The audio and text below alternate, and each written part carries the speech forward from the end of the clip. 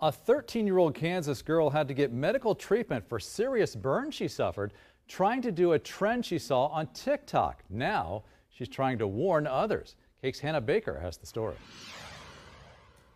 Don't touch it.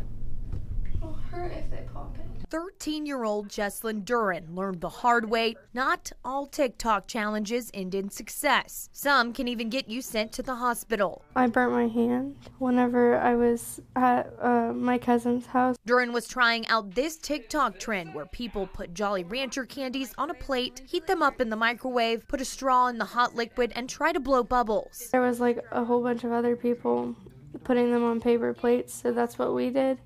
And ours melted through the paper plate and dripped on my hand. She says she immediately ran and put her hand under running water. But later, her mom had to take her to the emergency room because of how bad the burns and massive blisters on her hand got. They decided to pop the one on my palm and just let it drain and not like cut around it. What was that like?